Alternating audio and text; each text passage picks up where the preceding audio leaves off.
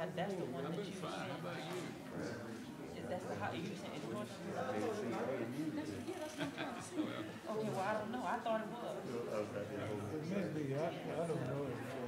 How are you doing?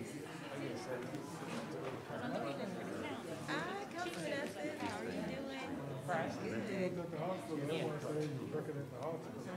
Moving desks. One got out and moving his table. I was backing up. And he told him back up slow. He had to get pinned him between I guess a railing.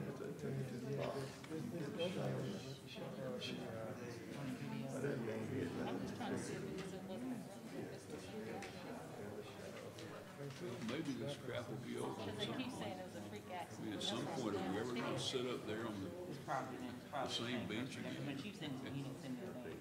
So I'm trying to write my condolence letter. I'm not gonna put all that. Just They're gonna call the lady 2 or 3 times.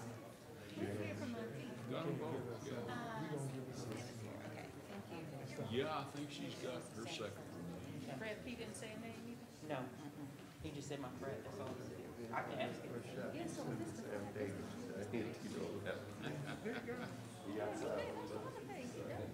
when I should, I'm gonna send you a picture. I didn't even look, come see y'all doing.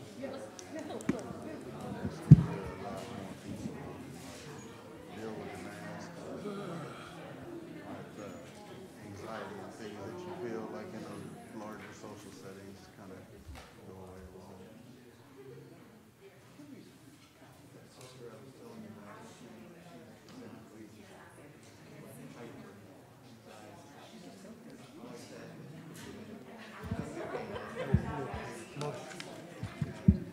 She will be the one to catch it, and sure enough, she did. She made it through. She's got the antibodies now. Do we? Yeah. I don't know what it's about.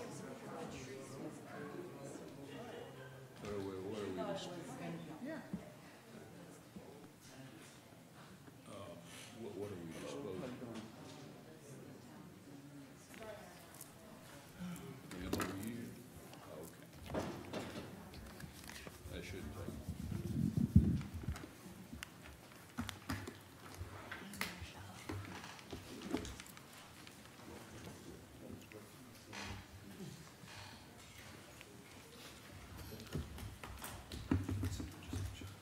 I did. A little sore. I just got it today.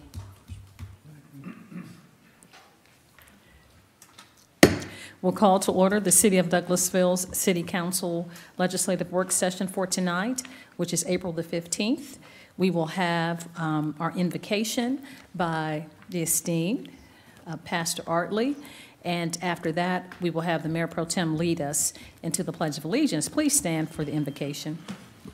Esteemed, I'm going to have to add that to my title now. Dr. In Paul's letter to the Romans, he writes, "May the God of hope fill you with all joy and peace as you trust in him so that you may overflow with hope by the power of the Holy Spirit." Let us pray. Gracious Heavenly Father, Lord, I just ask that you lay your hands upon the city council tonight, Lord, that you bless them, that you be with them, that you give them the strength, and that you give them the wisdom and the courage to make the decisions that they have to make. I thank you, Lord, for their service to the city, and I ask that you bless all those that come tonight. I ask that you bless them and give them safe travels as they all, when they go home. And Lord, I just ask that you be here now and that we can feel the Spirit in this room as we go throughout the meeting. And we pray all this in Jesus' name. Amen.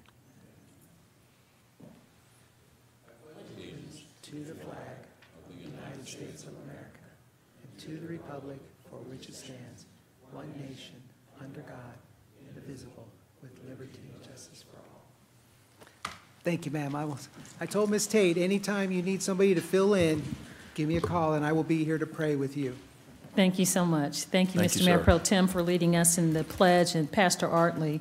We appreciate you, and thank you so much for being the chair of our Planning Commission as well. Thank you for your service to the community. You're welcome. You're from United Methodist Church. We do not have any presentations, but I will go through the protocol for the meeting, and then we will get into the agenda. We kind of have a lengthy agenda this evening, so we will go through it as quickly as we can, but take care of the business of the City of Douglasville. I'd like to welcome you to the City of Douglasville's legislative work session. I'm Douglasville's Mayor, Rochelle Robinson. Tonight's meeting is being conducted in whole or in part by teleconference. We do have one elected official who is joining us virtually. And during this public hearing for comments from the citizens and delegates, you'll be allowed to do so via Zoom software. And I will ask that the council member, when I call your name, that you will respond in the affirmative that you are indeed here and you can hear me, Dr. LaShun Danley. I'm here, Mayor. Thank you. You're welcome. And I know you sound like the weather changed with allergies, so if you need to go, let us know as well. This is an open meeting of the Douglasville Mayor and City Council. It's being conducted by teleconference consistent with the official code of Georgia, annotated section 50-14-1G, due to emergency conditions involving public safety in order to mitigate the transmission of the coronavirus and to reduce the risk of COVID-19 illness. That section, which you can find posted with agenda materials for this meeting, allows for local governments to meet in whole or in part by teleconference in the event of an emergency, so long as means are afforded for the public to have simultaneous access to the teleconference meeting. For this meeting, we are convening partially by Zoom software, as shown on the city's website, describing how the public may join, which is via YouTube media platform. This is a work session where agenda items are presented for discussion, and no official action will be taken tonight. Official action will be taken on these items discussed tonight on Monday at 6 p.m., Monday, April the 19th, 2021. If the business you're here for is not listed as an agenda item, there will be ample time under the agenda item comments from citizens and delegates section for you to discuss your business. Do we have anyone that's joining us virtually to make comments? Ms. Jackson, Assistant City Manager. Okay, thank you so much, Ms. Jackson. Just a few protocol issues I'd like to go over to make you aware of, and after that we will get into our agenda. I will ask that you would please keep your comments and presentations on a professional level dealing with the facts that are important for this governing body to make our decisions. We will not accept comments that are considered by the chair to be of a personal attack on any individual or group of individuals. You'll receive a warning from the chair, and if you deviate from this requirement, a second deviation will request and you not continuing to speak. Only one person will talk at a time, of course. Please do not applaud or react to speakers or speak from the audience or cheer or carry on conversations with anyone in the audience to be disruptive during this meeting. I remind you that we're only required to accept public comments during the public hearings. If you have any printed material, we ask that you would please present that to our Assistant City Manager. I think that's Assistant City Manager back there. To my right and your left, and she will pass that out to the council. If you have a cell phone, electronic device, any of those social media things that we communicate with now, telephones or whatever, cell phones, we put those in silent mode. I'm saying telephones. I was at the museum today and we saw old telephone. Young people don't even know what it is anymore. But electronic device, if you please put those in silent mode so they will not be disruptive. The agenda items will be handled as the following. The committee chairperson will read the agenda item. Then that person representing the agenda item or applicant will make his or her presentation, and you'll present your information at that time. Myself and council members will possibly ask questions of the applicant so that will help us make our decision on next Monday.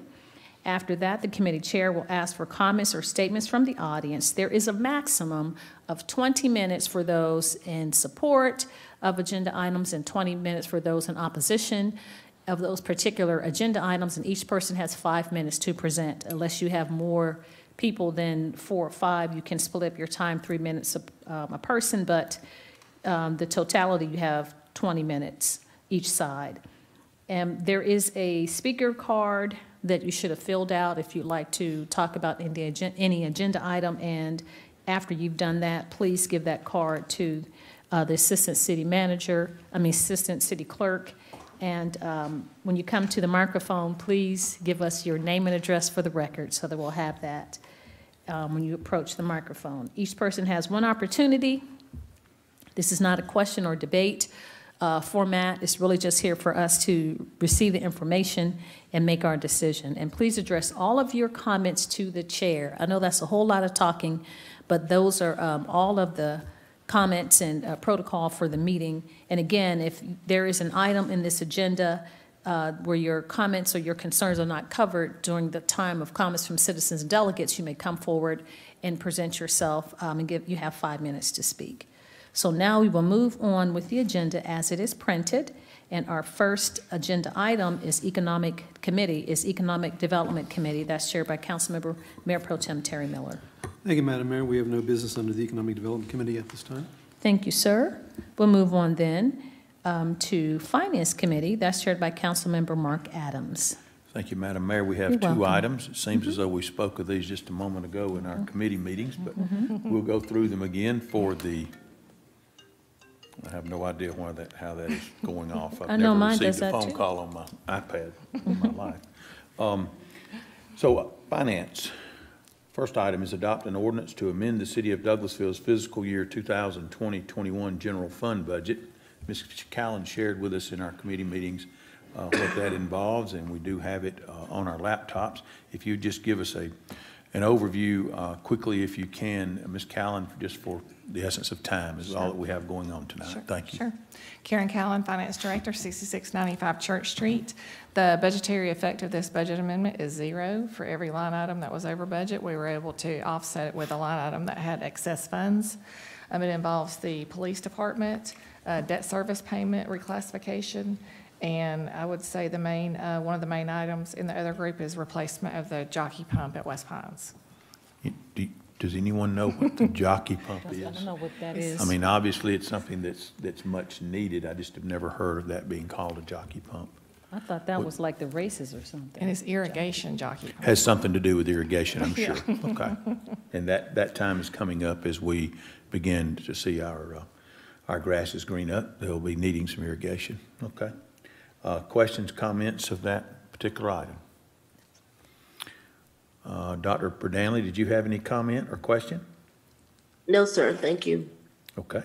Seeing none, then we will vote on that on Monday. Thank you, Ms. Callan. We'll move on quickly to item B, adopt an ordinance to amend the City of Douglasville's fiscal year 2020-21 multiple grant fund budget. Now, I believe that Mr. Byrd is going to help us with that. Good evening, Mayor and Council. Shane Good Byrd, evening. a County Manager, 6695 Church Street. As mentioned previously in our committee meetings that were held earlier, we're essentially amending our original multiple grant fund budget for the Riverside Parkway Bridge. It's a rehabilitation of that bridge. We started out with a budget of $662,902. That was our original construction estimates. And recently, with an L.C. Whitford contract, we have an obligation to increase that budget for that contract, plus additional construction management services with AECOM Technical Services. There is an 80-20 split between the construction costs. Just wanted to highlight that. So 80% will be reimbursable through the Georgia Department of Transportation and a 20% obligation from the general fund. So those are transfers into our multiple grant fund for a total amended budget of $903,757.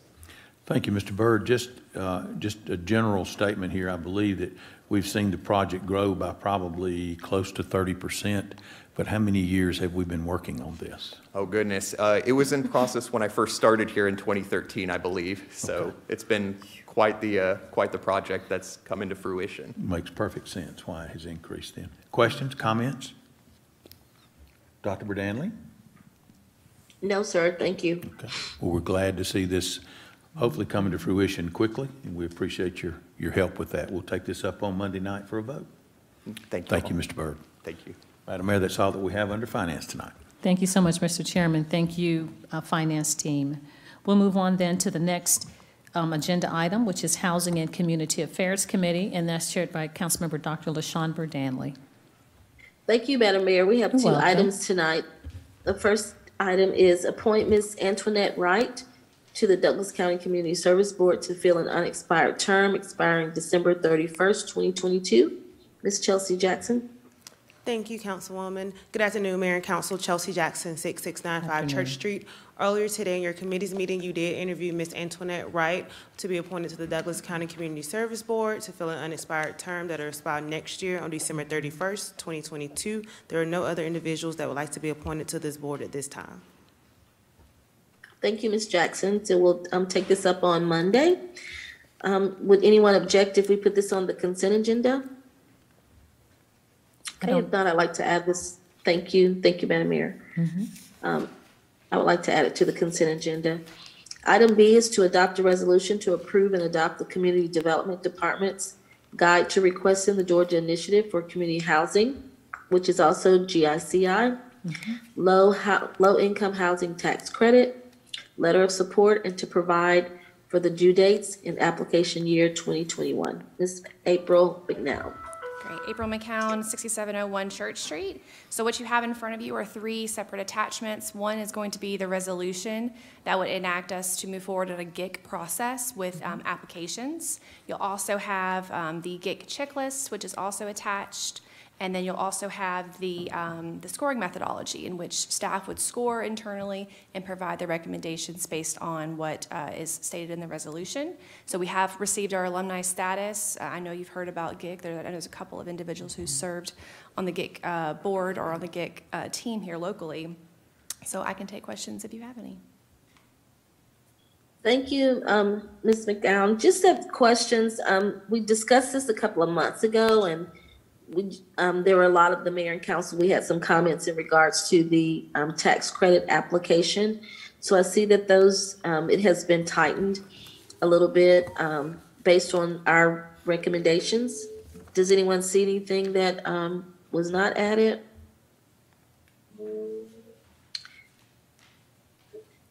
Okay, so Miss, I just have a question, Miss, to April. Once this is submitted, do you have any applicants at this point that you are familiar with? Yes, so we have 2 individuals, or I should say 2 firms that are interested or have expressed interest. However, they are pending with this application. They do know that we're formulating a process right now. Okay, great. And the deadline for this would be May.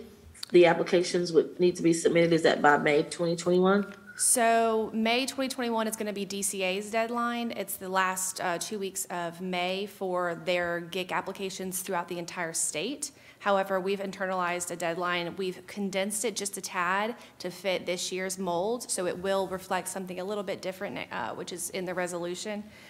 So we're condensing it to where they are required to submit applications by April the 29th will be our due date here in the city of Douglasville. Okay, great. So are there any questions or comments from our mayor or council members? Okay, if not, I would also like to add this to the consent agenda if there are no objections. I don't see any. Dr. Burdana. Thank you. Thank you, Madam Mayor. That is all that I have tonight. Thank you. You're welcome. Thank you so much, Madam Chair. We'll move on then to item number 8, which is Legislative and Intergovernmental Committee. That's chaired by Councilmember Samuel Davis.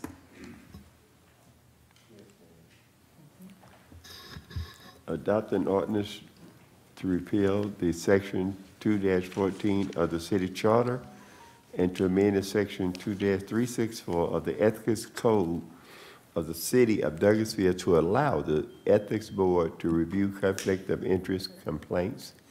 Enactment 2 of 2, Ms. Woodward.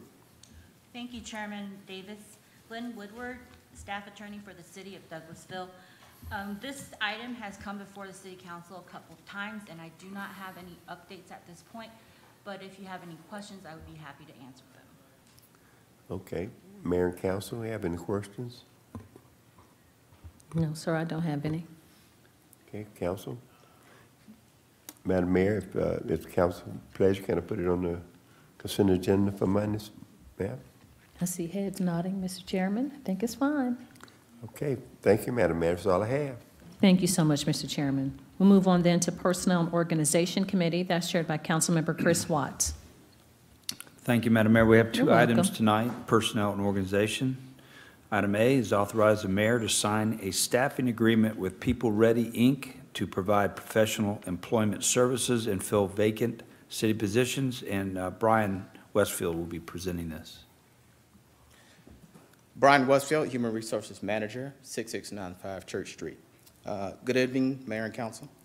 So we're here to present information on a staffing agreement with People Ready. We're looking to fill some critical positions in our Public Services Department. This staffing agreement will target specific specialties. We're looking at the commercial sanitation driver, laborer, refuse collector, and equipment operator. You should have a copy of the agreement in your packets.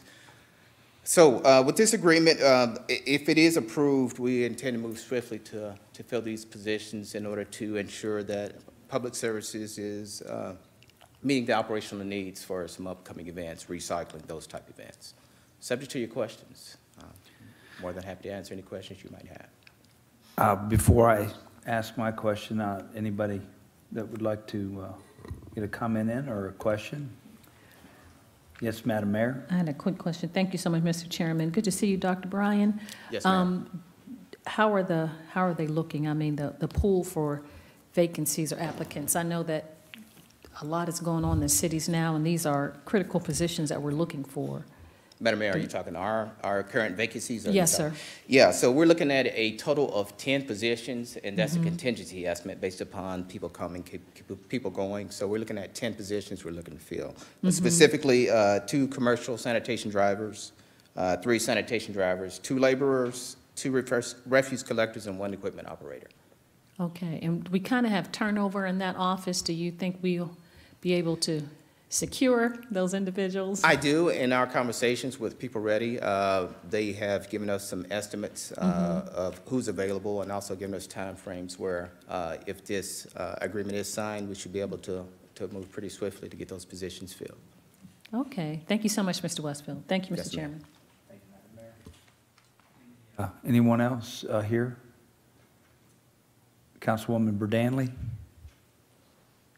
No, sir, I don't have any questions. Thank you. Okay.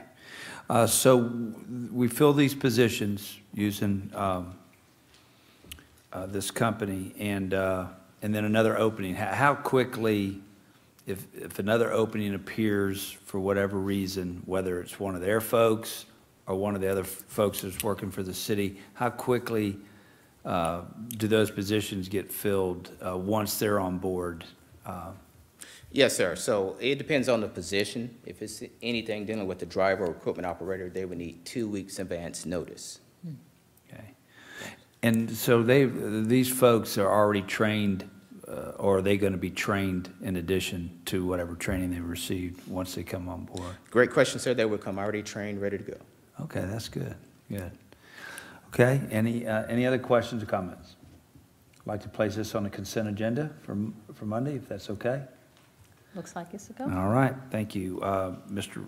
Wright, Westfield, and then item B is authorize the mayor to sign the request for Care Here to participate in COVID-19 vaccination administration, to authorize Care Here to provide COVID-19 vaccine services, and Ms. Alston Bing will present. Thank you, Mr. Chairman. Good evening, Madam Mayor and Council. Tia Alston Bing, 6695 Church Street, Human Resources Department. This item before you is an amendment to our original agreement with our Wellness Center staff, Care Here, a premise health company. And this amendment will allow us to be able to vaccinate our employees' dependents, as well as any other people that we deem necessary to receive this vaccine, to include our part-time employees, mayor and council. This particular amendment that we have in place, Care Here is already staffed and ready to begin to administer the vaccine. These will be done by appointments only, and we will work with Care Here to track our vaccinations for our participants that are already on the plan, as well as our dependents and anyone that we deem necessary to receive the vaccination. So this is a legal procedure to be able to allow us to do that outside of our current employees. Thank you, Ms. Alston Bing. One quick question for me. What would you say, we've already vaccinated a number employees, or that hasn't started yet? It hasn't started yet to begin to administer. They stand ready. They have the vaccines in place. We have put out communication and for those appointment slots, so we're ready, but we're just, we have not pushed the button on any, administering any at this time. We have appointment slots open up for Monday, April 19th, so we hope to begin on that date. And if we pass this in June, we'll also be able to vaccinate employees' dependents Yes, that are sir. on the health plan. That are on the health plan, our part-time employees that are not on the health plan, our mayor and council, just whatever group of participants that we authorize would be able to be vaccinated. There will be attestation and things of that nature for Care Here to be able to move forward. But yes, we would not limit that to just our plan participants. Okay, thank you. Madam Mayor, do you have any questions? Yes, ma'am. Thank you. Not a question, just a comment, maybe a question. Thank you, Ms. Austin Bean. I wanted to commend you and Public Health and Care Here for expediting this whole process, and the city manager for the entire Douglasville team bringing this information together to help us to get some of our employees and the dependents vaccinated. That's such a blessing. So the question that I had is in relationship to insurance. Today, I had my second vaccine at the health department, and so they asked for your insurance card, and so I'm not certain, and my daughter had to have her second vaccine on campus, and so at Kennesaw, so they asked for her insurance card as well, but initially, when I went to the mall, they did not. So when they asked for your, because she was kind of apprehensive, she's like, Mommy, they're asking for my insurance. Mm-hmm. Do they bill insurance, or because we're with Care Here, it is not billed, or when they have asked for your insurance, they do bill your insurance? Is that correct? I imagine that that's just for tracking purposes. We are not, there is no cost to receive the COVID vaccine through our insurance for our employees. There will also be no cost for anyone else that we authorize to use we have a pass-through cost structure with Care Here that's already built in, so there will be no cost from a Care Here standpoint and Douglasville standpoint. As far as any other entities that are administering, it's my guess that they're using that insurance card to track who they're administering the vaccine through. But there should be no charge. There shouldn't be a cost. Okay. No. Ms. City Manager, did you have a comment? No, Ms. Austin Bing is correct. Entities that basically provide the vaccine can charge back to the federal government. So if there's a tracking mechanism to know that you've received the vaccine, they can get reimbursed for that. And just if I can add, my experience. from my experience, I had to give my insurance card on my second dose, and my insurance company was billed for administering the vaccine, but not for the vaccine itself. Okay, because I didn't give it the first time. It just made me a little confused because I Right. mean, I'm on the Community Services Board, and we had the site as the mall, but we couldn't get in before say the city and say the county before next week, so they sent us to the Public Health and they asked for the card. I was just a little confused about that. Yes, ma'am. I had, both of my shots were at Walgreens, not meaning to plug them, but I wasn't asked for an insurance card on either occasion. So I think that seems to depend. I don't know why some do and why some don't. I think it's the entity's choice to be able to get reimbursed for that service. Okay. All right. Thank you so much. I appreciate the feedback. I didn't mean to open up the floor I just was a little bit confused and didn't know if we were going to have the same requirement because you said you don't have to be on our insurance, if we would have the same requirement for dependents of the city of Douglasville. No, we will not require that. Care Here has a census list for our employees that are on the plan if they so choose to do, that process, but they're not requiring that to administer the vaccine. Okay, thank you so much. Thank you, Mr. Chairman. Councilman Davis? Yes, Ms. Bean, will you know which vaccine you'll be giving out? Thank you for asking. It will be Moderna. For me? Moderna. Thank you. Anybody else? Question or comment? Councilwoman Danley? No, sir, thank you. Okay, Mr. thank Chairman, you. if I may add one Yes, thing, to just for your reference, for the second dosage, those procedures, Care Here does expect to receive more vaccine. It has been partnering with the Department of Public Health, even for the first round. But they will assist our employees and our dependents and part-time employees with registering for the second phase as well. So they will be in a customer service capacity as well to help them do that. Thank you, Ms. Alston-Bing. If there are no other comments, I'd like to place this also on the consent agenda for Monday, if that's okay? Thank you. Thank you, Ms. Alston-Bing. Madam Mayor, that's all I had tonight under personnel and organization. Thank you so much, Mr. Chairman, and thank you, personnel, HR team. We appreciate your presentations this evening. We'll move on then to item number 10, which is Planning and Development Committee. That's chaired by Councilmember Mark Adams. Thank you, Madam Mayor. We have several items tonight under Planning and Development. Mm-hmm. The first item was tabled on March 15th, 2021, to hold a public hearing and consider a request for a change in zoning from PUD Planned Unit Development District to LI, Light Industrial District, in the Quality Growth Development Overlay District for 22.17 acres. It's located at 1330, 1340, and 1346 Mount Vernon Road, land lot 715, District 18, Section 2, parcels 5, 8, and 15. The application is by LBA Realty, care of Mr. Doug Dillard, and Ms. Patrice Williams is going to present that for us. Go ahead, Ms. Williams. Patrice Williams, Community Development Director, 6701 Church Street. This item was originally heard on March 11th and 15th. The applicant requested that the item be tabled to give them an opportunity to meet with the residents. With this application, the applicant is requesting a rezoning under the City of Douglasville Unified Development Ordinance, Section 12.08.05. The applicant's narrative states that the purpose of this request is to develop a warehouse distribution center.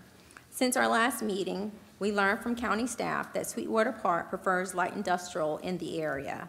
Upon speaking with a representative of the park, this information was confirmed. We have provided an email exchange between the zoning administrator, Mr. Ron Anderson, and park staff.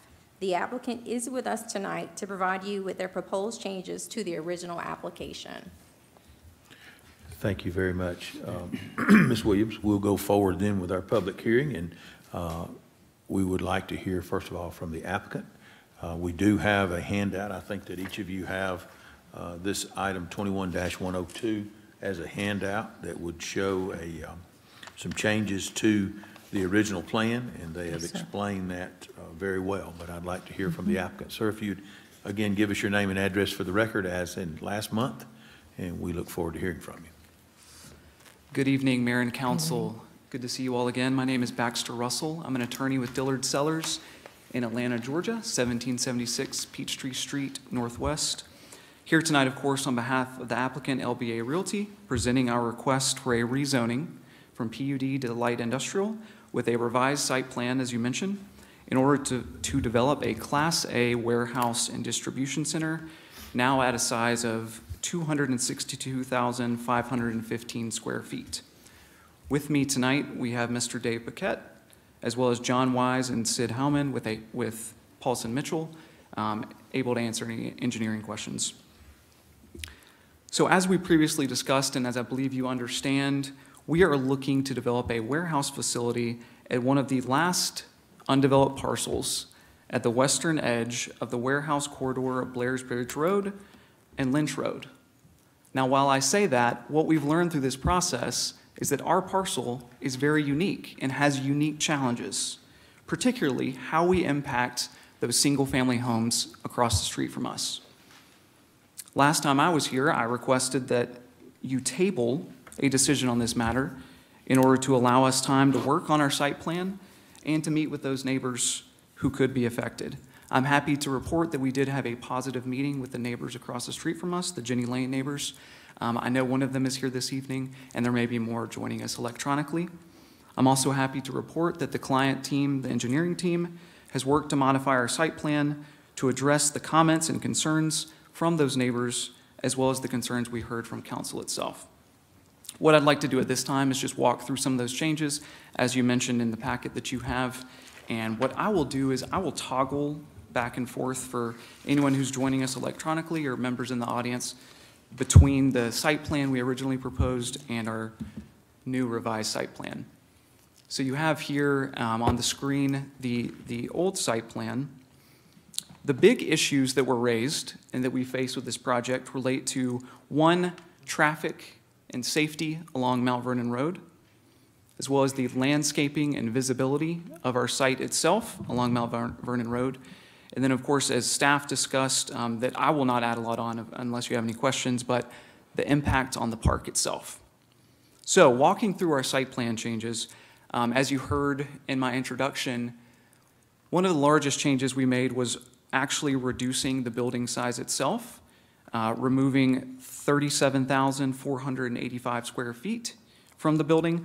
What this does, of course, first of all, is decrease the intensity of the warehouse use itself.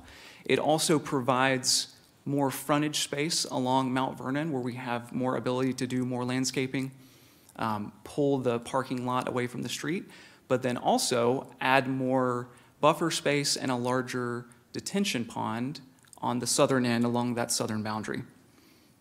The second, and maybe one of the most obvious when you look at the difference between the two plans, the second big change was we have removed the two full access entrances that we previously had on Mount Vernon Road.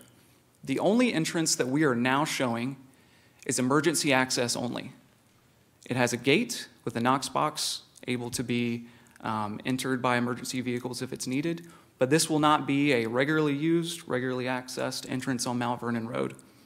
Of course, we believe this greatly enhances and improves the safety of this site, as the neighbors were concerned, as council was concerned along Mount Vernon, as there won't be any traffic. Even we were originally proposing automobiles accessing the parking lot there. There will not be any traffic, regular traffic flow, unless it's an emergency vehicle. The third change that I'll mention is our Lynch Road access. So now we've moved the automobile parking entrance and access to a full access entrance off of Lynch Road that will service both the truck court as well as the automobile parking lot. But what we have done with this access point is we do have restrictive measures in place in order to require that the truck traffic, the industrial traffic, travel east down Lynch toward the Thornton Road exit rather than encouraging them to come down Mount Vernon. We have right turnout only signs, but we also have an overhead bar on the left turn out exit so that trucks cannot physically, unless they ram through a overhead bar, turn left at that access point. The fourth change that I'll mention, modification, as you can see pretty clearly, is we have reduced the size of the automobile parking lot from 300 spaces to 173 spaces. We feel this is more in line with the amount of parking that's required for our use and our site. Reduce the physical number of spaces, but it also reduces the physical width of that lot. As I mentioned, bringing the parking lot away from Mount Vernon Road, it allows us to do more landscaping along Mount Vernon. Lastly, mentioning the landscaping along Mount Vernon, we have increased this landscaping. The landscaping closest to the road, we're now proposing a 25-foot landscaping strip that's planted beyond the standards required by the code and the overlay code, with also a 5-foot berm. But what our great engineering team has been able to figure out from touring the site and making some modifications is that we now have a pretty extensive tree save area. With the amount of trees that are there and are healthy, we're able to save some of those, increase the buffering with the natural vegetation that's there. And now we're looking at a distance of 100 to 130 feet between the right-of-way and where the parking lot begins. And then, of course, a further distance to the building beyond. I'm going to turn it over now in just a moment to Mr. Dave Paquette, but just in closing of my section, just a reminder, we're happy to answer any questions that you may have this evening. Would reserve any time for rebuttal. I want to thank you all for your comments, staff for their work on this, and of course the neighborhood for their comments to help us create and draft a better plan for everyone that we hope you'll be pleased with. We've made a good faith effort to respond to your concerns, to respond to the concerns of the neighbors, and to address those concerns with our site plan changes. So in summary, I'll turn it over to Dave now. And again, happy to answer any questions. There's a few more slides that we don't have to go through. You've got a summary, though, of all the changes we made, if that's helpful to review as well. Thank you, Mr. Russell. Thank you, Baxter. Mayor, Council, thank you again for taking a little more time with us this evening. I'm not going to articulate again what Baxter's already presented. Sir, could you give us your name and address for the record, just for those that might be viewing us? Of course. Dave Paquette, 353 North Clark, Chicago, Illinois. Again, not going to regurgitate what Baxter has already told you. We just want to say thank you. Open it up for questions, and we do have our engineering team here who will do what they can to answer any of those questions by council and the public. Thank you. Thank you. Before we start our public portion, as far as allowing others to come and speak, is there anyone, Madam Mayor, or Dr. Danley, or anyone that would have any question or comment of the applicant at this time? Yes, Madam Mayor. Go ahead, Dr. Danley. You go ahead. Oh, no, Madam Mayor can go. Thank you, Councilman Adams. Madam Mayor. Okay, well, we're doing a dance. I guess I'll start first on my card. Thank you so much, Attorney Russell and Mr. Polkett, the engineers and the applicant for coming in this evening.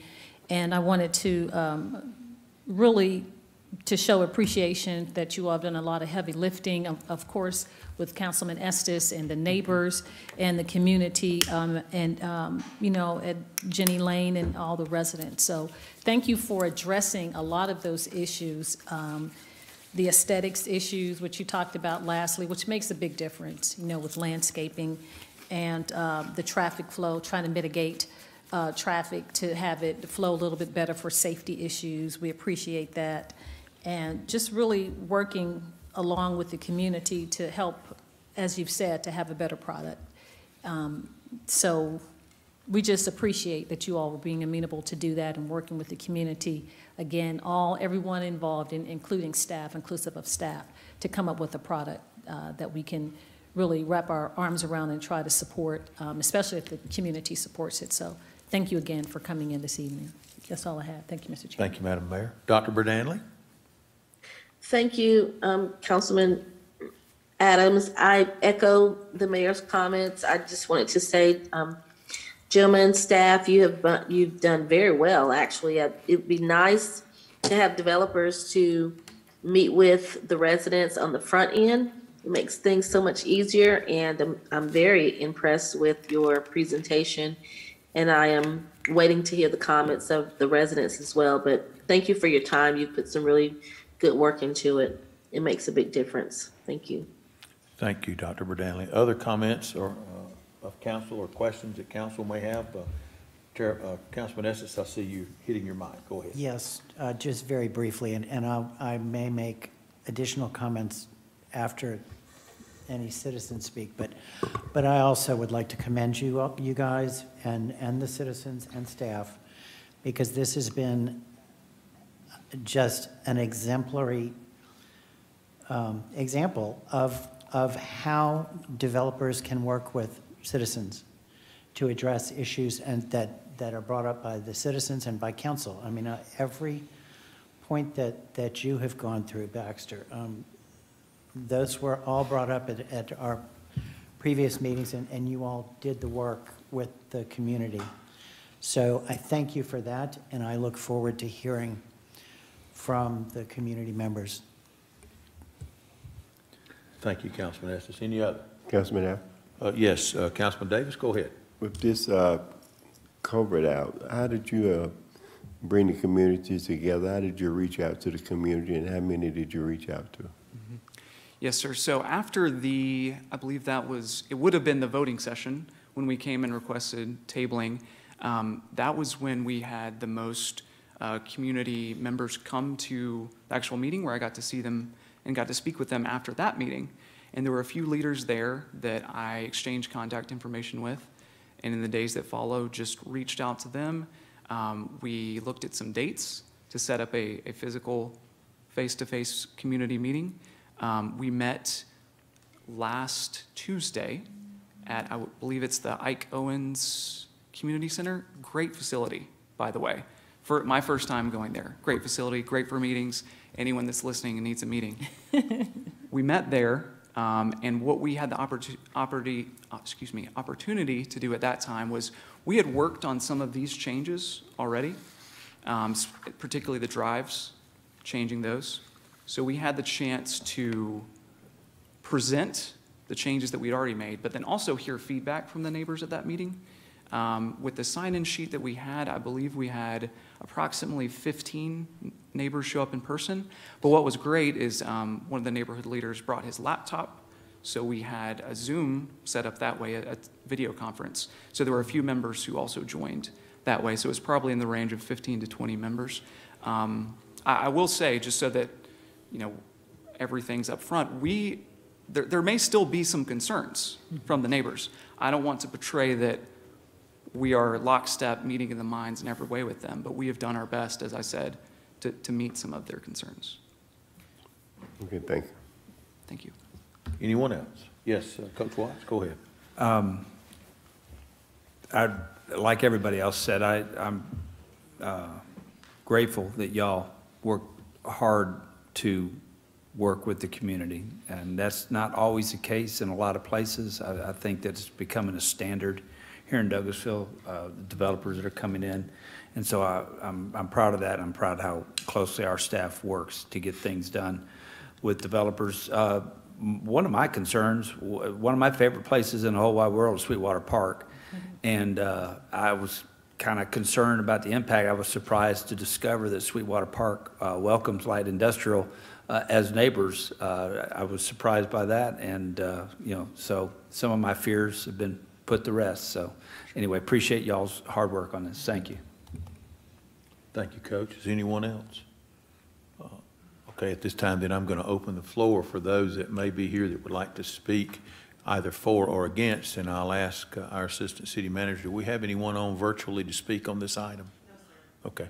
Is there anyone here that would speak in person? Please come forward if you're speaking. First of all, let's speak in support of, and if not, then we'll go in objection to. If you just identify yourself and give us your position, please. Thank you for coming. I'm messed up here.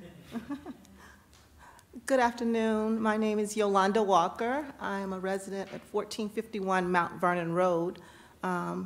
So right across the street from where it's coming. And now that I'm in the meeting, I'm kind of torn. So I will commend Baxter and the team. They did meet with us. I was a part of that meeting when they met with us, and we did have a lot of concerns. Some of those concerns have been eased today, but there's still some. I live right across the street. And while there's, some greenery there, I don't know how quickly that greenery is going to be where I can't see a warehouse. It's really hard to hide a warehouse. So we're still concerned about property value. That's a big issue for us because we're right across the street. The other thing is the traffic. It was the first time I heard about the bars because we talked a lot about, the traffic turning on Lynch Road. So that was the first time we heard that today. So we can ease that, but we get a lot of trucks and we have a lot of concern about the trucks coming down Mount Vernon Road. So while they may not turn, they may, if there's an accident, they get off at Lee and come down, or not Fairburn Road, and sometimes come down the other way on Mount Vernon. And we've had trucks turn over, so it's real concern about safety on Mount Vernon. If you notice, if you've been over there lately, for those of you who visit Sweetwater, there's still that marquee that's down because we hear those accidents at night, and it scares us when we hear the accidents. So there's still a concern about the traffic and the visibility of seeing a warehouse across the street from our homes. So that's all I have for now, but I do appreciate all of the hard work that's gone into getting us this far. Thank you. Thank you for your comments, ma'am. Are there others?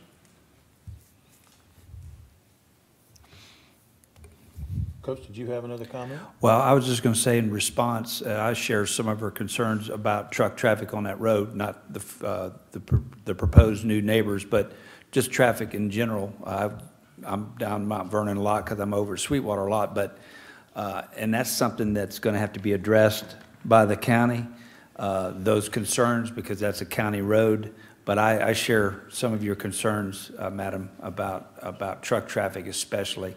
Up and down that road, because there's only one way to go, and they're all going there's no place for them to go other than back to Highway 92. So anyway, I don't know what can be done about that, but I share her concern.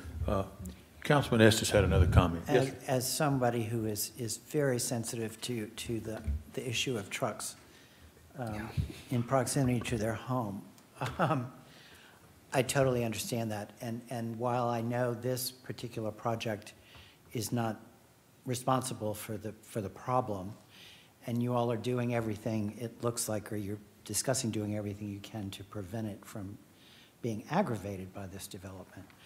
I would request that if this is approved, that you all do try and add some pressure to the county to see about getting some traffic issues at least discussed, if not addressed. If I can speak to that, Councilman, I heard that as a charge at the last meeting to try at least do our best to reach out to the county and their transportation department. We've done that. We have reached out to the transportation department of the county for a few reasons. One is to see what solutions could be possible, particularly at the corner there of Lynch Road and Mount Vernon, where if you had someone trying to take a left there, I know from speaking with the residents that that's an issue that they've raised, is the stacking that occurs there. So we've reached out to the county to see what options are possible with the right-of-way width, but also in addition to talking about specific solutions for our project, on behalf of the neighbors to raise awareness about the traffic issues here. Because what I learned since the last meeting is I went through the county's future transportation planning documents that are currently on the books, and I know that they're working on updating that plan right now. There's not enough attention paid to this roadway and to this area. So what we wanted to do is wave that flag and raise that issue as a new project comes in. So that's something that we've done, is to try to reach out, and we'll continue to do as development, if it should move forward, moves forward. Thank you, Mr. Baxter, and thank you, Councilman Estes. Just a note there, and I know that most of you all in attendance obviously are aware of this, but we have been in this position prior and at other times where we have situations and rezonings and annexations and so forth that just happen to sit on the boundary line between the city and the county. And so we, as representatives of our constituents in the city, we have a responsibility, of course, to them, but also we want to be sensitive to those that, just because they live outside the limits of our city, they are not, their concerns do not go unnoticed and taken into consideration. And I appreciate the professionalism that everyone has had. Mr. Russell, your team, and also the neighborhood, because I think you have done a good job in trying to listen and plan and make changes. And I'm glad to see this amount of progress that has already been made.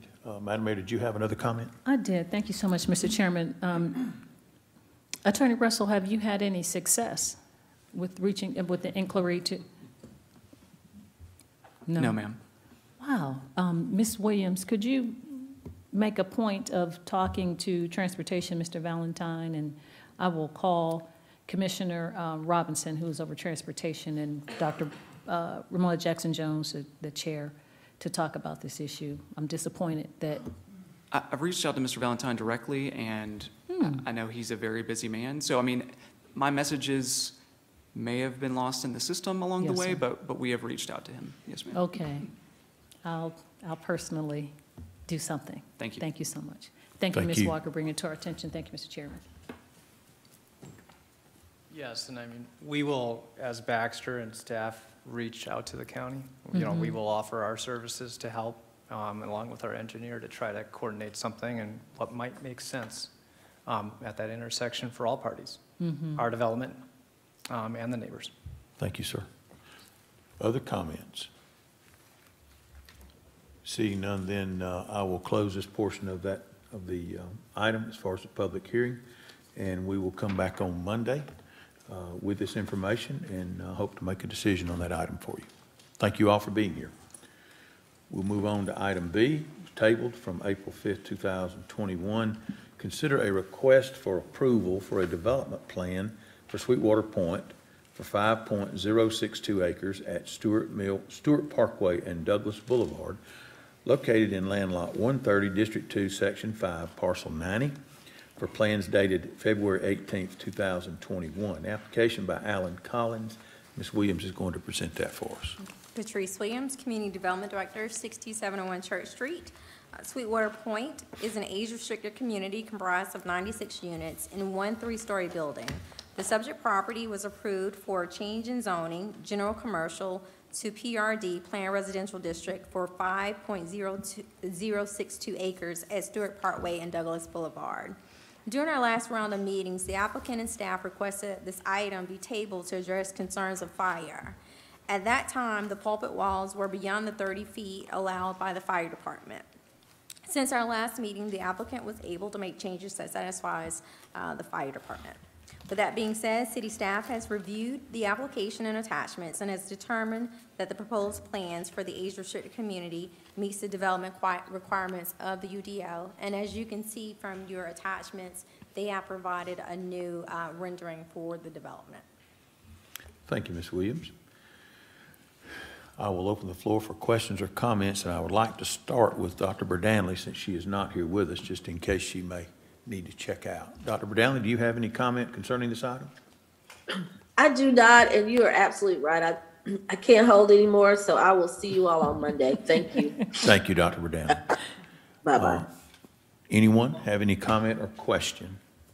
Yes, Madam Mayor, go ahead. Thank you so much, Mr. Chairman. Thank you, Ms. Williams and the applicants. We appreciate you all jumping through hoops to try to make this work. We apologize for any inconvenience, but we thank you for your time in presenting a beautiful rendering, and we're excited to see what you have. Thank you so much. Thank you, Mr. Chairman. Yes, any others? Mayor Pro Tem, did you have a comment? Yeah, thank you, Mr. Chair. I also want to express my appreciation with the developer and working with the city council and trying to, you sort of given a tough hand there dealing with the fire code requirements, but I think, you know, that I appreciate the effort that's being made. Mr. Chair, that's all. Thank you, sir. I just call attention to page number 8 in our packet, I believe is the updated rendering with the parapet walls actually having been removed. And that will give you an idea of the type of building, the facades and everything that they are planning to do. So if there are no other questions or comments, Ms. Jackson, there was no one online. I'm sorry, and please don't let me run past anyone if I fail to ask.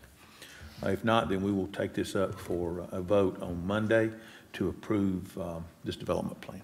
Thank you, Ms. Williams. You're welcome. We'll move on to item C. They were here, they wanted to say anything, Oh, Mr. I'm Chairman. sorry. I'm so sorry. If you all had information that you'd like to provide in addition, then I welcome those comments. I'm sorry, I did not allow that. We're good.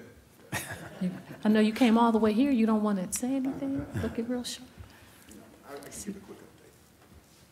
I can tell the look on through your eyes in the mask. You want to say something. Madam Mayor, it's a pleasure. Thank you, and council. Very excited and. Sir, name and address for the record. I'm so sorry to have to remind you of that. I'm sorry. That's all right. Dennis Richards, 260 Peachtree Street, Atlanta, Georgia.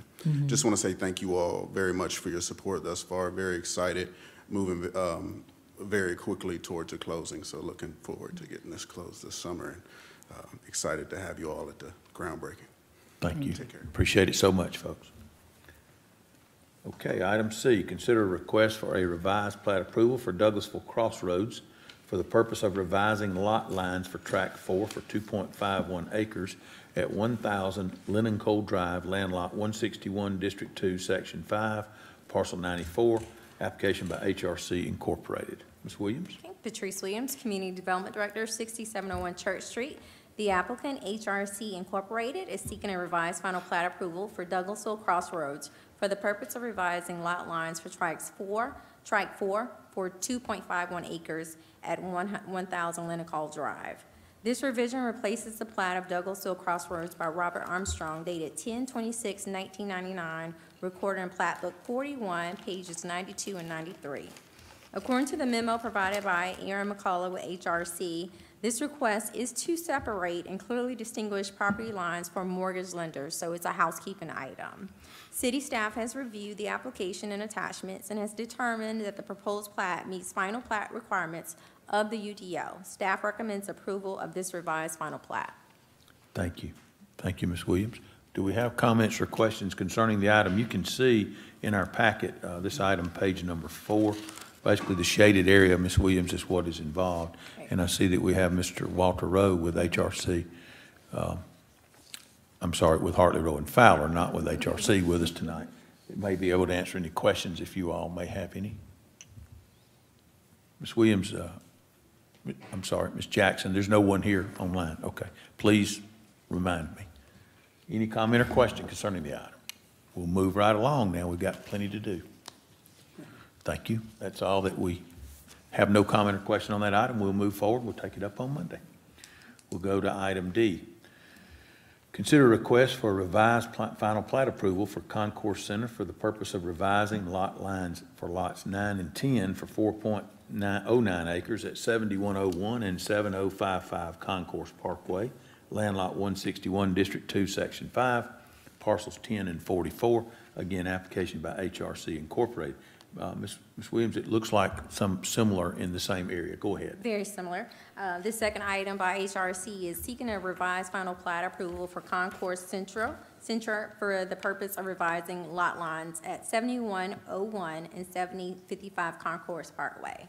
This revision replaces the plat of Concourse Center by Paul McInnes, dated 7/15/1997, recorded in Plat Book 23, page 89. According to the memo provided by Aaron McCullough, this request is to separate and clearly distinguish property lines for mortgage lenders. Staff does approve this request. Thank you. Comments, questions? Yes, Mr. Mayor Pro Tem, go ahead. Just thank you, Mr. Chair. I just want to take them both together. My assumption is, if it's not correct, this is really just like house cleaning for the subdivision, essentially. Right, that's the right It's word. house cleaning on both sides. Yeah. Okay, there's not really, nothing is being affected really in terms of usage of the property or setbacks or anything like that, or Correct. zoning. It's just really cleaning up the property lines. Absolutely. Okay, just want to make sure everybody was clear on that. Yes, sir. It would appear to me that they would be doing what I would have called in the old days as-built as to what's actually there, and make sure that the right-of-ways are in place and the mortgage company has an interest as they need to have in the properties with a correct legal description as the way it appears. Mr. Rowe, would you agree with that? That's correct. Okay. Any other question or comment? All righty, then we'll take that up on Monday also. We have two other items. Item E, consider request for revised final plat approval for Riverside West Phase 2 for the purpose of identifying the Mason House within Tract A and removing Tract E on 355.279 acres at North River Road, land lot 166, District 1, Section 5, parcels 1, 2, and 4, and land lot 173, District 1, Section 5, parcels 2 and 11, and land lot 998, District 18, Section 2, parcel 1, application by Brian Cardoza with Rooker Riverside LLC. Ms. Williams? Okay, Patrice Williams, Community Development Director, 6701 Church Street. Before I forget, Mr. Cardoza is on the line with us tonight, so if you have any questions for him, he's available. But he is actually seeking a revised final plat approval to show the location of the Mason House within Tract A and to remove Tract E for 359.259 acres at North River Road. The original final plat was approved on December 7, 2020. However, the Mason House was mistakenly left off. This revision replaces the plat recorded in Plat Book 41, page 93 and 92. City staff has reviewed the application and attachments and has determined that the proposed plat meets final plat requirements of the UDO. Staff recommends approval of the revised final plat. Thank you, Ms. Williams. We'll recognize Mr. Cardoza just to see if he has any additional comments for us. Good evening, sir. Hey, good evening. How are you? We're great. How are you? Good, thank you. I don't have anything for Brian Cardoza, Rooker Riverside, 445 Bishop Street, Atlanta, Georgia, 30318. I don't have any additional comments, but I'm happy to answer questions if you have any. Thank you, sir. We'll open the floor to any comment or question. Does anyone have any concerning this, again, housekeeping item to correct a final plat? Seeing none, then we will take this up on Monday. Thank you, Mr. Cardoza, and we'll take this up on Monday. Okay, thank you very much. Item F, consider a request for final plat approval for the purpose of subdividing into two lots, 38.782 acres at 1551 Riverside Parkway, land lot 176, District 1, Section 5, Parcel 1, application by LMC Riverside Holdings, LLC. Ms. Williams? Okay. Patrice Williams, Community Development Director, 6701 Church Street. The applicant is with us on Zoom tonight. The applicant, LMC, Riverside Holdings LLC is requesting a final plat approval for the purpose of splitting 38.782 acres into 2 tracts at 1551 Riverside Parkway. Emblem, formerly presented as The Preserve, is a multifamily development currently under building review. The project will be developed on Tract 2. Tract 1 will be used for a second phase of the development. City staff has reviewed the application and attachments and has determined that the proposed plan meets the requirements of the UDO. Staff recommends approval. Thank you, Ms. Williams. We'll recognize the applicant in case they have anything to add before we have any question or comment.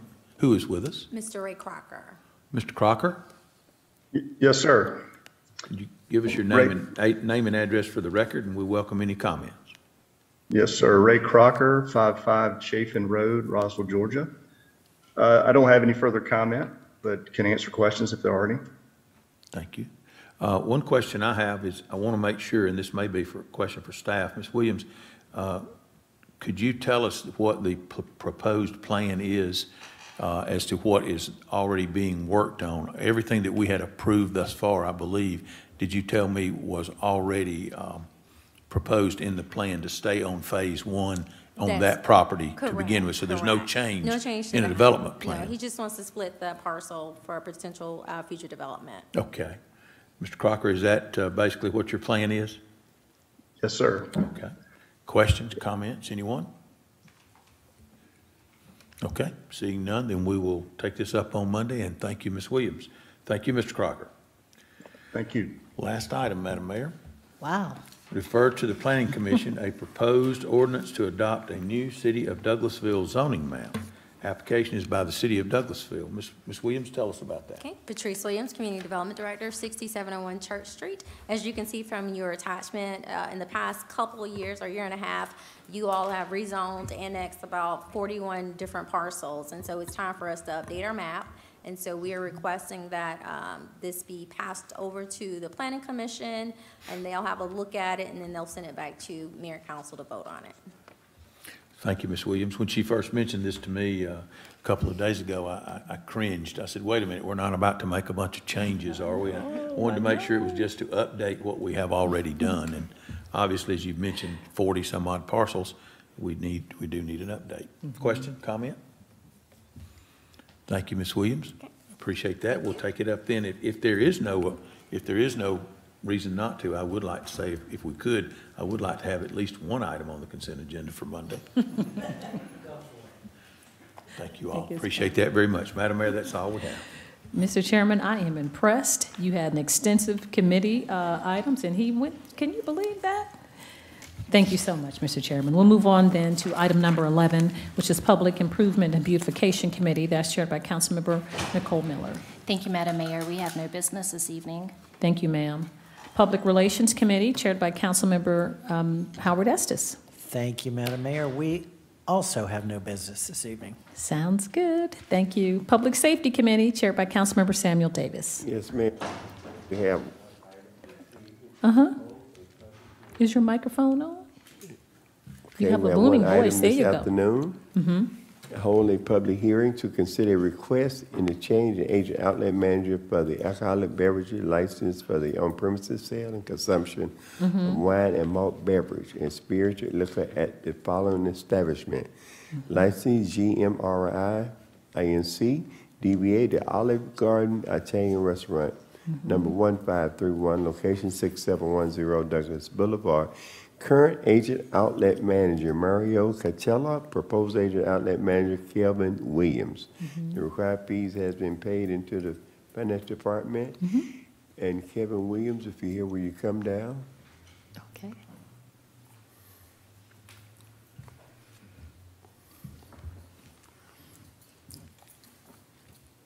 Good afternoon, sir. State your name and address for the record, please. Good afternoon, Madam Mayor and Council. My name is Kelvin Williams, 6710 Douglas Boulevard, the Olive Garden Restaurant. Good. And how long you been the manager? I've been there since September, end of September. Okay. And how do you go about training your employees for alcohol and? It's the process we use when they first come to work with us. Their training starts, but they're not allowed to do anything with alcohol until they actually go and get their permits to serve the alcoholic beverages. Everyone in the building has to have those permits if they're doing anything with alcohol. That's good. Mayor and council? Yes, ma'am. Madam Mayor? Thank you so much, Mr. Chairman. Welcome, Mr. Williams. It's good to have you here. How's business? Business is good. It's been getting a lot better. Okay, good. Staffing, not so much, but business is going really well. Well, if you have brought some salads with you this evening, no, just kidding. It's good As to I have was you. sitting over there listening, I was like, I'm pretty sure everybody's probably kind of hungry right now. I wish I would have. Well, thank you so much. And now you've explained how your individuals are, have the education or training before they become servers. How do you check for the people that are, purchasing food in Olive Garden? Okay, there's two phases to it. We have our little computers that are on the, what we call Zios, that are on the tables. Guests can order beverages from that, but even when they do, it doesn't bring up the table or come from the bar until the actual server is able to go over there and verify their IDs and make sure that everything is correct before it's brought to the table. And the second phase is they ID anyone who looks like they're younger than 40. Now, the standard practice for most restaurants is if they look younger than 30, that we're not taking chances with that. That's too, we want them to look, I guess, elderly, basically. Look so like me. If they don't fit the bill, it's like I told servers, if you're not comfortable, I don't care if they look 80. If you're not comfortable, ID them. Okay, thank you. So that really protects the patrons and yourself. Yes. Chief, have we had any concerns at Olive Garden? No, ma'am. Okay, thank you so much, Mr. Williams. Thank you, Mr. Chairman. Thank you, Madam Mayor. Any other council members? You sure? Going once? Okay. No takers. And I've seen the sign that says hiring. Is staff coming back to work now? Yes, we have a lot of staff that's coming back to work. That's good. The thing with staffing is our business, we're basically at half capacity because of the CDC guidelines. But our business is coming back a lot quicker than the staff is. So yes, it's been some challenges, but we're moving forward. Okay, good. Well, thank you for your application. And if there's no other question, we're going to hold a public hearing. And the public hearing is 5 minutes for those who speak against the establishment, and 5 for those who speak for. So at this time, we hold a public hearing for 5 minutes for those who speak against. Look like we have no takers. Anyone online? Okay. 5 minutes for those who speak in favor. Like we have no one, sir. So we'll close the public hearing and thank you, and come back on Monday. My pleasure. And thank you. We might take that salad. Let's see Thank what we you, can sir. do. All right. Thank you, Mr. Thank y'all. Williams. That's all I have, Madam Mayor. Thank you. You're welcome. Thank you, Mr. Chairman. Recreation, Culture, and Tourism Committee, that's chaired by Councilmember Chris Watts. Thank you, Madam Mayor. We have no business tonight in Recreation, Culture, and Tourism. Thank you, sir. Technology Committee, chaired by Councilmember Mayor Pro Tem Terry Miller. Thank you, Madam Mayor. We have no business at this time under the Technology Committee. Thank you, sir. Transportation Committee, Vice Chair Councilmember Davis. Matt, this time I might keep going out. Okay, it's okay. Thank you so much, Mr. replace Vice it. Chair. Do we have any other business to come before committees, not committees, but legislative work session tonight from council members? Only thing I wanted to announce is that we do have the Chamber of Commerce and the Council for Quality Growth is sponsoring the State of the City and State of the County, and I believe it's next Wednesday, the 21st. And it's at 11 o'clock here at the Conference Center. So if you're not able to attend in person, it is in person. If you're not able to attend in person, it will be televised as well. And I don't know the platform, but the Chamber is sponsoring it. So that's the only announcement that I had. Any announcements from council members?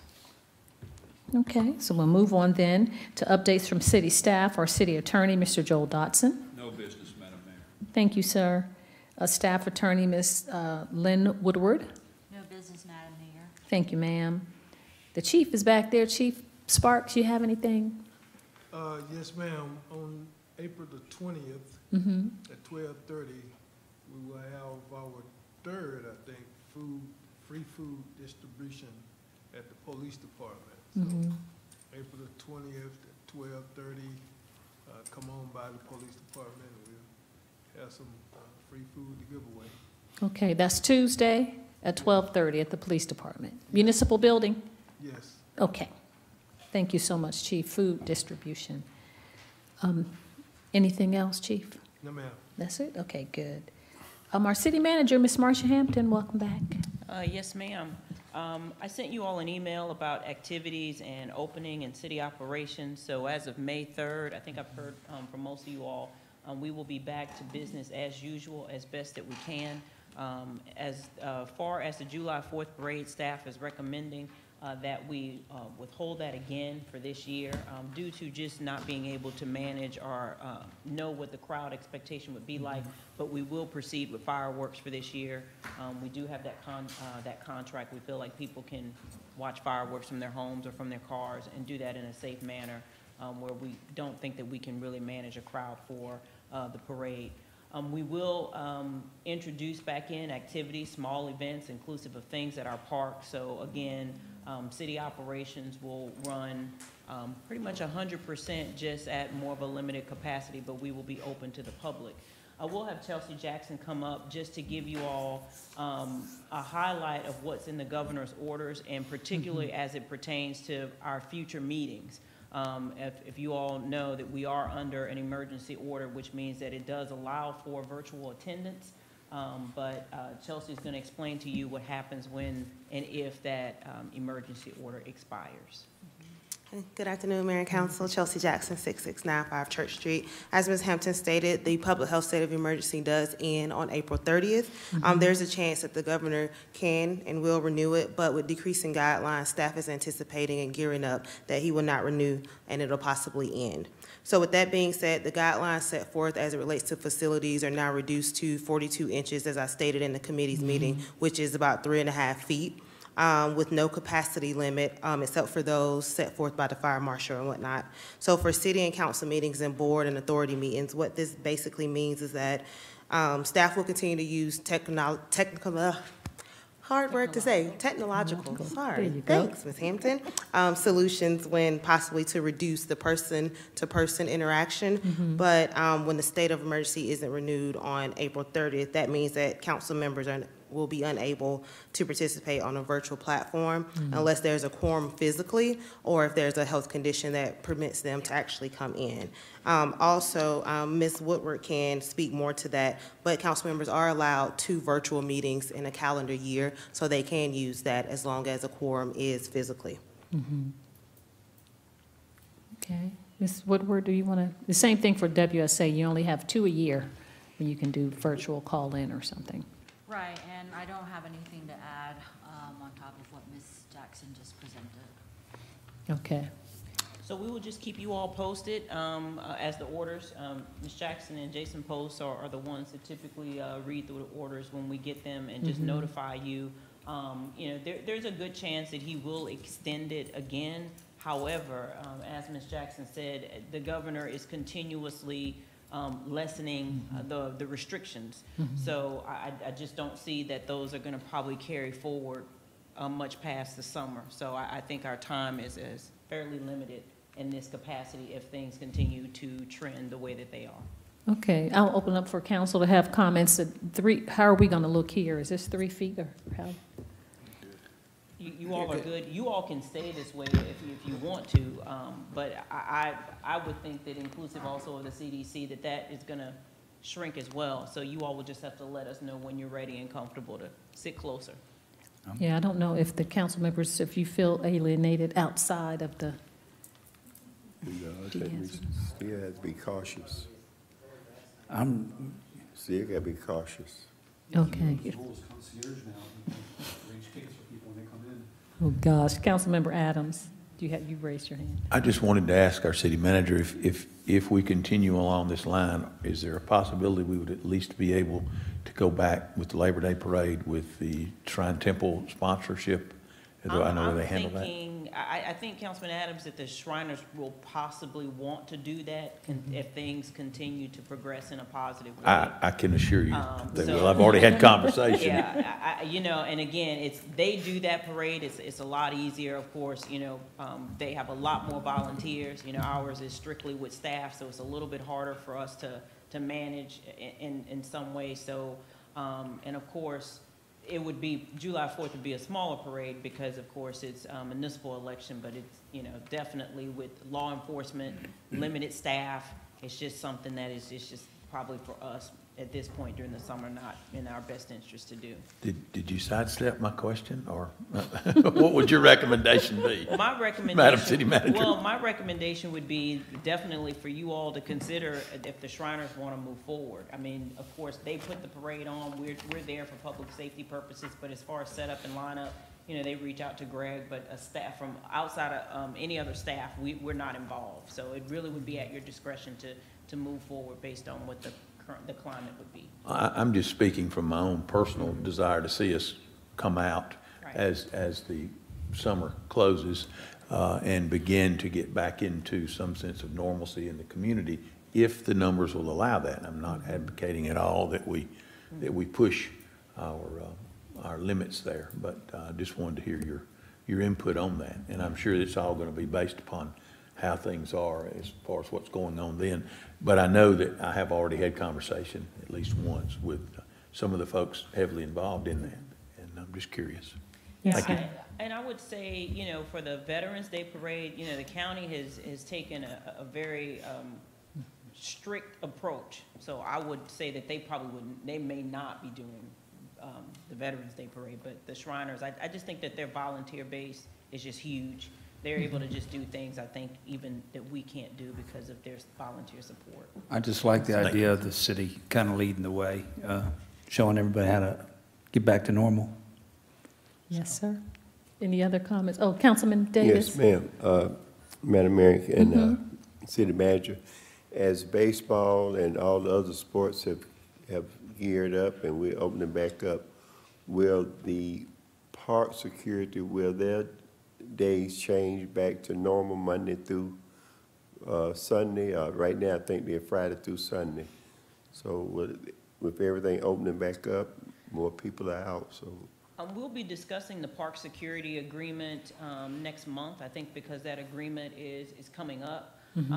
You know, Mr. Landrum will talk to you all about, you know, where he feels as though the need will be. I will tell you that, you know, with all of the sports cranking back up, we are still looking at smaller numbers. I mean, we're not going to have as many teams as we typically have. Mainly, it's just slowly, gradually getting into things. So he'll have to make the recommendation as to whether or not there'll be a need for the security. I will tell you that the chief shared with me some numbers on how things are going, and I know, of course, we've been in the pandemic, but it appears that for the past 6 months, we've had business as usual calls for public safety, so nothing that you wouldn't expect from.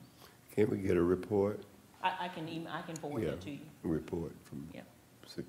And that's from 911. Okay.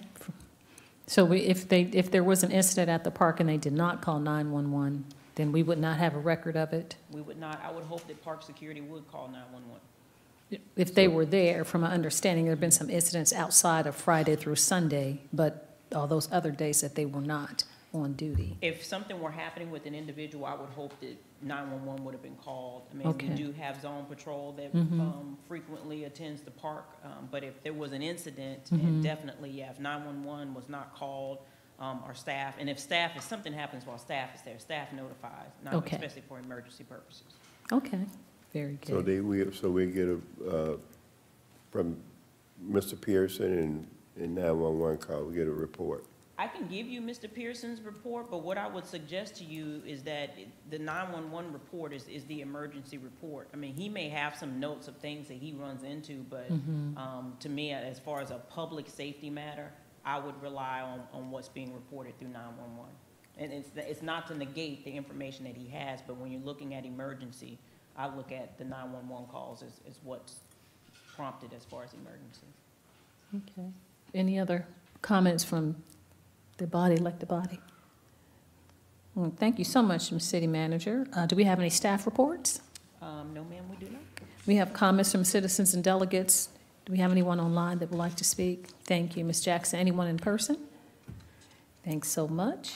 We do have an executive session, so I will open the floor for a motion to adjourn to executive session to discuss potential property disposition. Thank you so much, Councilman M. Thank you so much. Mayor Pro Tem, did you get it, Ms. Candace? Okay.